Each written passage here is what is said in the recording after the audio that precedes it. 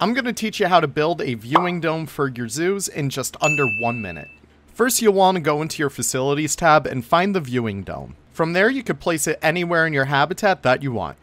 Now that we have it where we want it, we could actually go over here and click on Place Dome Entrance. Now keep in mind, these can only be placed around the perimeter of your habitat. Now, if you want to be a little cheeky about it, you could also have it be outside of your habitat by utilizing null barriers and linking it up on the exterior of said habitat. For example, I have this habitat made so that my badgers can't actually jump over this fence over here. Dressing up the entrance is optional, of course, but it'll always help it look just a little bit better. Now, if we actually go over here to the settings, we can see that the dome entrance is connected to the viewing dome. And from here, you could click on Place Dome and even place down a few more. Now you can actually see guests start to make their way into this booth, and they can actually pop out at the other end. Hope this helps, guys. Have a great one.